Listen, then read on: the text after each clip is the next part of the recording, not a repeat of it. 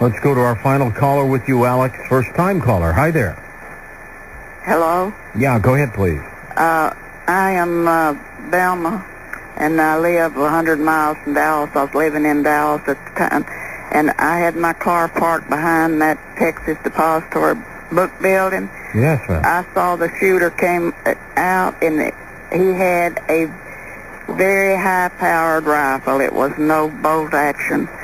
And well, now, and let me ask you, please, because that rifle that they said Oswald used to kill Kennedy was apparently left upstairs.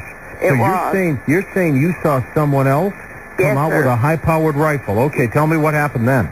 Okay, I'm sitting in my car, and there's a gray, dove-colored old one-seated Plymouth car sitting there, and there's a man with a felt hat on with a wide band, and he had on a suit, and he had black hair and real heavy eyebrows, and he'd look at me kind of dirty.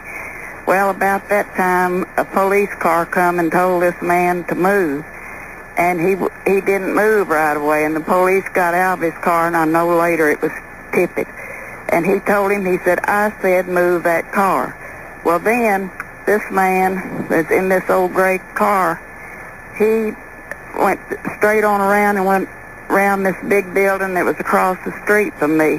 Tippett went the other way, so they must have met back there. Did you say this to the Warren Commission, ma'am, or anybody else? I haven't told anybody because I didn't want, I had 4 children I was having support then, and I didn't want to get shot.